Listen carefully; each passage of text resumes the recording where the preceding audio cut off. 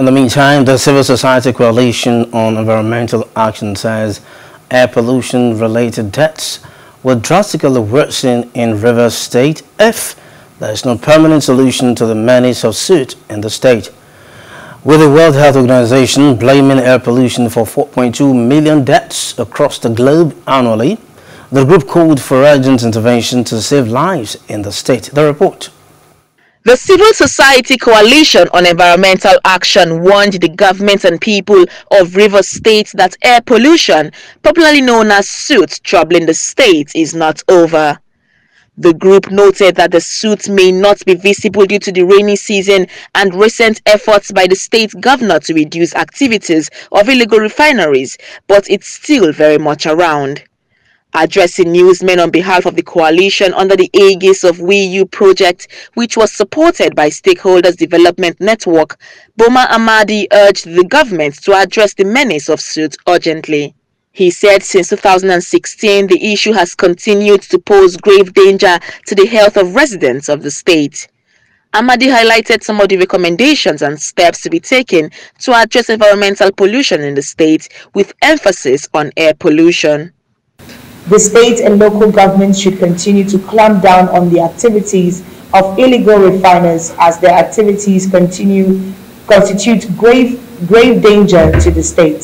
Security operatives are encouraged to work with community members to identify the locations of these illegal refineries and safely dispose of such products. The government is also advised to tackle the diverse economic challenges in the state, like unemployment and multiple taxation, to ensure that there are opportunities for young people to be gainfully employed and for small businesses to thrive.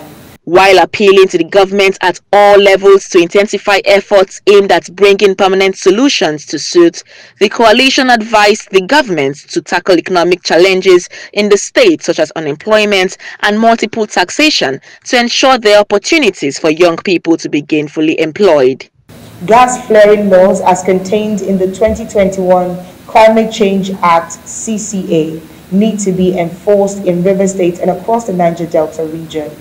We call on NOSDRA and other related agencies to action this recommendation. Furthermore, we encourage candidates at the forthcoming gubernatorial elections in Rivers State to make this issue a priority on their campaign agenda. This campaign is also to ensure that there is a sustainable approach, like the Rivers State House of Assembly, who has started enacting a law to pass the soot law. Though it needs to have to do with oil activity in the exclusive list. But the assembly, because the land belongs to the state, and so these things are done on the land, through that the state had to legislate on the issue of coal fire. So this call is also to ensure that that bill is signed into law. They urged residents of the state to desist from indiscriminate dumping of waste and activities capable of contaminating the air, land or water in the state.